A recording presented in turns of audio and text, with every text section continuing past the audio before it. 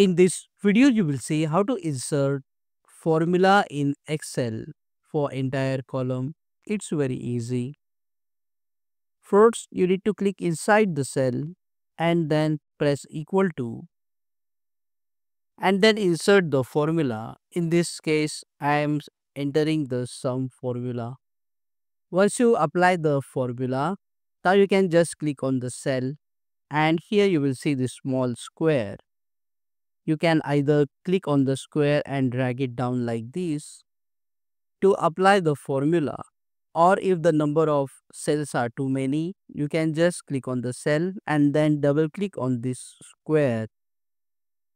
So the formula will be applied wherever the numbers are present. If you want to apply the formula to the entire column, you can just click on the column. In the formula bar, type for example equal to, let's say, E1 plus F1. Now press and hold the control key on your keyboard and then press enter.